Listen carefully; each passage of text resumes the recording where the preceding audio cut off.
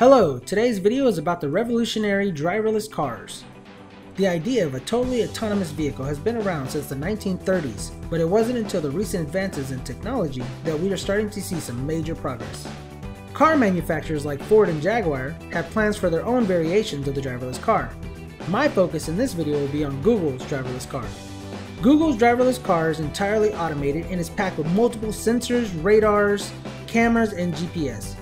The camera mounted near the rear view mirror captures and identifies traffic signs, signals, and other elements in the driving environment for safer transit. The most advanced sensor is located on the roof of the vehicle with a total 360-degree viewing angle and captures millions of data points per second. The main reason for this sensor is because GPS alone is not reliable enough to sense when there are other vehicles or pedestrians nearby. The sensor captures all data at 360 degrees around the car and creates a 3D map to improve awareness. The main idea behind the driverless vehicle is to lessen the amount of traffic congestion and make traffic accidents a thing of the past. With driverless vehicles, travel time will be cut in half and fuel will be used more efficiently. Another great possibility is for those that can no longer operate an automobile will now have the ability to travel on their own.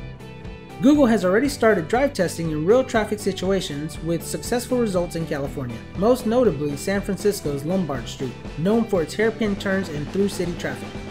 Google has stated that the self-driving car will be available to the general public by 2020 if laws will permit. I hope you enjoyed today's video. Thank you for watching and see you next time.